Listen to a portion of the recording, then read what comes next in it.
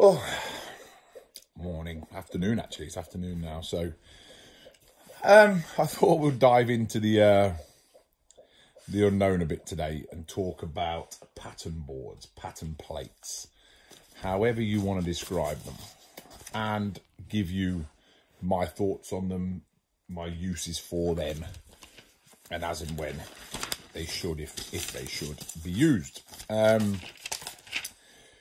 It's going to be a very varied. Some people are going to love it, some people are going to hate it because they've been brought up understanding that pattern boards should be used. I'm for the mindset that pattern boards are pretty much useless. They don't really tell us anything.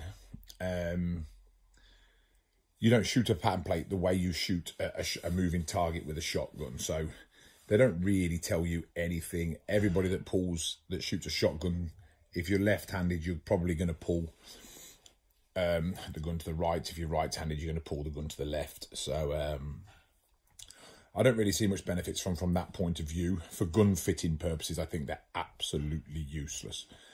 I said it before in a different video. You know, if I went to a tournament on the weekend and they said, okay, right, next station, Ben, you're up first. You've got a rabbit on report pattern plate. Then I'm going to start worrying about hitting one. Until then, it's absolutely pointless. What you will find is a lot of cheap instruction, and a lot of bad instructors will take you on a pattern plate to simply waste your time and eat up some of your lesson. And it's a common theme where it's just time wasting, really. If you're doing gun fits, it should be on moving objects, incomers, outgoers, targets that you must shoot straight at. You can adjust the impact point to suit whether you want to see clay, don't want to see clay, want to cover it, want to shoot the bottom of it. So I do all of my gun fitting. I probably fit more guns in the UK than anybody. So that's how I fit them on moving targets, not static targets, which we're never going to shoot in a competition. Now, where would I use one? It's not so much a pattern plate, but what I do is energy test. So I'll energy test my equipment at 40, 50, 60 yards. What I'm looking for there is the same sheet of plywood, seeing how far the pellets go in. There's no point people saying, I've got a fantastic pattern on a piece of cardboard at 60 yards if it's carrying no energy and only just tickling the paper. If it's not making dents or flattening or causing some deformity in the pellet, or at least going into the plywood, then a great pattern is useless. It's carrying no downrange energy. So I do use that, but I don't use paper. I use plywood.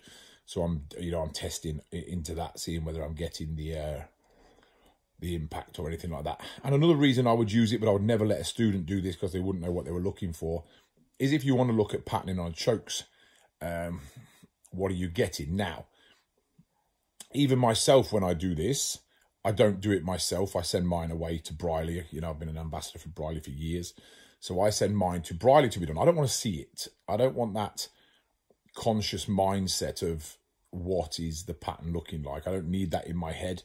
I trust them that they're going to give me the best available. So if my student was saying, right, I shoot quarter, and 8, and I'm starting to see in a lesson that they're not really getting the kills that I want them to, and I think it's down to equipment or pattern, I will take the gun away and I will pattern test it, and I'll try all of their choke tubes with different combinations till we find the winning combination that's giving them the pattern that I want to see.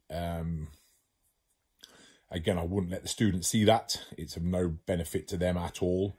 You know, they're paying me because they trust me. So that's how I do my pattern testing for equipment, chokes, and or cartridge testing. So it's only a short one today, but I just wanted to clear that up because I've had about 300 messages about this. And so they have a place as a coach. They do not have a place as a just a shooter going out there that says, right, I'm going to go to the gun club today and I'm going to pattern my gun. You'll learn absolutely nothing.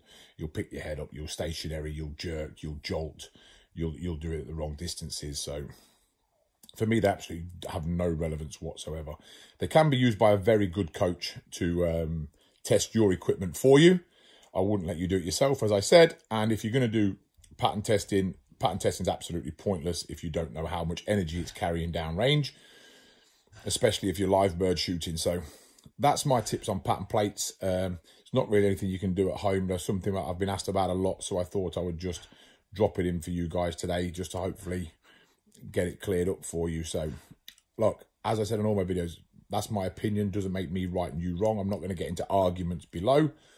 It's my opinion on something I do daily. So I hope you're staying safe. If you have any ideas of what you'd like to see tomorrow, comment below. I'll try and accommodate any requests I can do from home.